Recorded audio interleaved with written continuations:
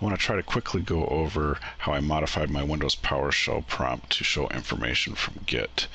And basically, if I'm in a folder that's being tracked by Git, you'll see the word Git, you'll see the branch that I'm currently on, and then you'll see some summary information about the current status. And basically what this is if I do a Git status, you get a more verbose output on the current status of how many files are new in the Git index, how many files are modified, and files that might be untracked. But if you do a Git status and add a porcelain argument, you'll get a much more succinct output, and it'll show you the status of your working folder in relation to your Git repository. And what happens is there's these two character codes that come out, and you can actually find, if you go to the Git Status Man Page, scroll down a bit, you can actually see what the letters mean, and then it shows you the different combinations of the codes and what they mean. The left side is the status of your Git index, and the right side shows the status of the file in your working folder. So in this case, this particular file has been added to my Git index.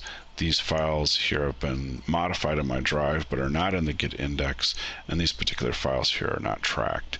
So what I did is basically I took the output of this command, parsed out this information, and then summarized it on the prompt. Basically, the way to customize the prompt is you create a file called profile.ps1, and this PowerShell script, it needs to go into your libraries, documents, and then Windows PowerShell folder. It also could be in your home directory, and it'll be under My Documents. It ends up that's the same directory as your libraries documents. I ended up having to create this Windows PowerShell folder myself, and then I threw this profile.ps1 file into the folder. Now, there may be other ways to get this in there, but this is how I did it. And this contains a function called prompt, and this modifies your prompt for your Windows PowerShell.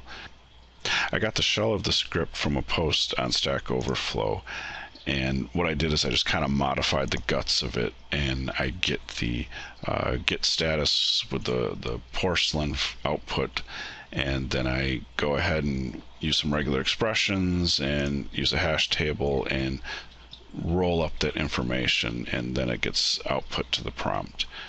And I'll go ahead and I'll put the script up on my blog at thethoughtfulcoder.com. And basically, if you're in a folder that's not being tracked by a Git repository, you'll see this particular prompt. It'll be green, and it just says PS over here.